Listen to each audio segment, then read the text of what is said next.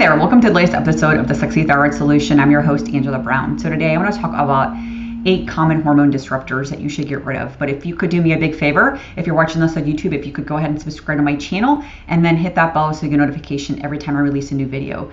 So this is a subject I really like diving into. These are some of the common things that I deal with when I'm working with my clients. So I thought I would bring this up in a video. Some of it can be a little bit confusing.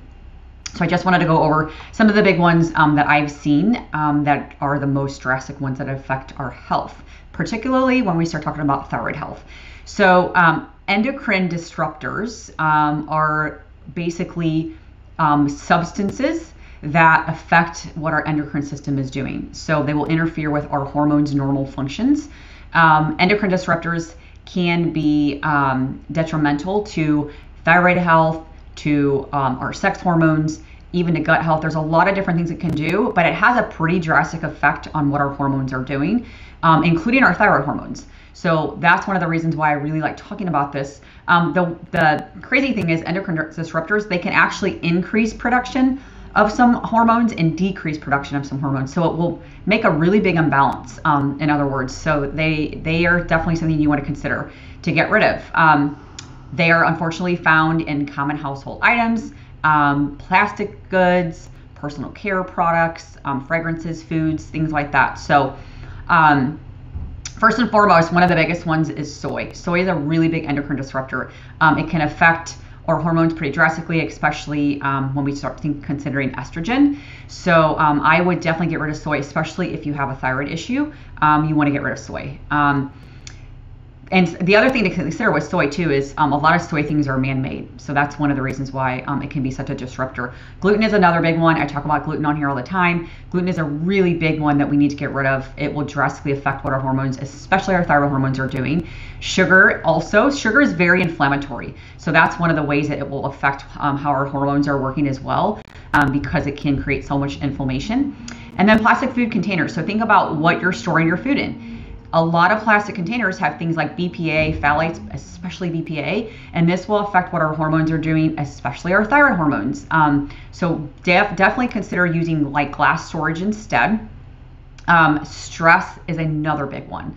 So stress can drastically affect how our thyroid hormones are working, how our sex hormones are working. Particularly when you think about thyroid hormones, it can affect the conversion of our inactive T4 to our active T3 pretty drastically. So, and it actually, you can check a marker called reverse T3. This is a marker that you can see on a blood panel that will actually increase. So definitely something to consider.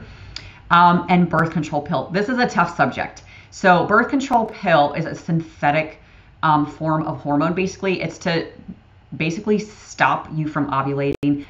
It's to make you not be able to get pregnant. A lot of doctors will use it to regulate the cycle. Unfortunately, it actually ends up doing the opposite with your hormones. It will absolutely disrupt your hormones. It can cause copper toxicity. There's a lot of bad things when they consider birth control. And then if you're consuming tap water has a ton of chemicals in it, a lot of things in it that we should not be drinking. I absolutely do not recommend drinking tap water. I would always filter. There are several filters out there that you can use. You can use the ones that go under your sink. You can use pitchers. Clearly Filtered is one brand that I really like. I think they do an exceptional job. AquaTrue is also another one, as well as Epic. So I definitely would check those out. They all have where you can get a pitcher or have the under the sink where it's attached to your kitchen sink as well. And then our food choices. So if we're eating a lot of crappy food, a lot of inflammatory foods, processed food, that will also disrupt what our endocrine system is doing. It's going to take a lot more work to get those foods broken down and out of our system, and our endocrine system can pay the price for that. And plus it can cause blood sugar handling issues and all that. So those are kind of the big ones that I would consider. If you have questions with that, absolutely let me know, reach out. I'm more than happy to chat, especially if you want more information about like where to get the water pitchers from or the filters, things like that. Let me know about that as well. And I'll see you in the next video. Bye.